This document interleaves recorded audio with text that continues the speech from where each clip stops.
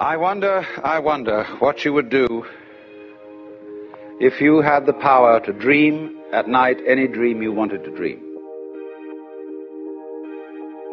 And you would, of course, be able to alter your time sense and slip, say, 75 years of subjective time into 8 hours of sleep. You would, I suppose, start out by fulfilling all your wishes. You could design for yourself what would be the most ecstatic life.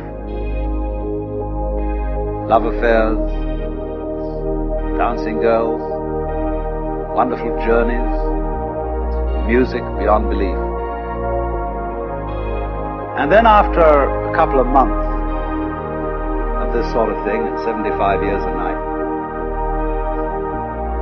you would be getting a little taste for something different.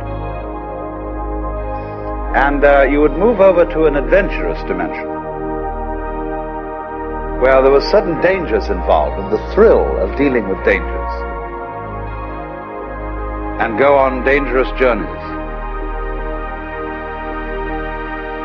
make wonderful explosions and blow them up, eventually get into contest with enemies.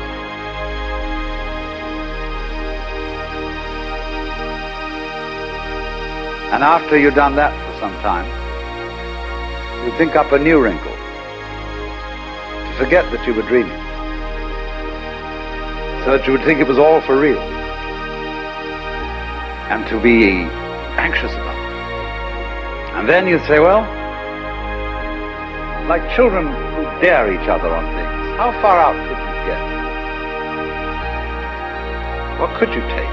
What dimension of being lost, of abandonment of your power, what dimension of that could you stand? You could ask yourself this because you know you'd eventually wake up. And after you'd gone on doing this, you see, for some time, you would suddenly find yourself sitting around in this room with all your personal involvement and problems, talking with me.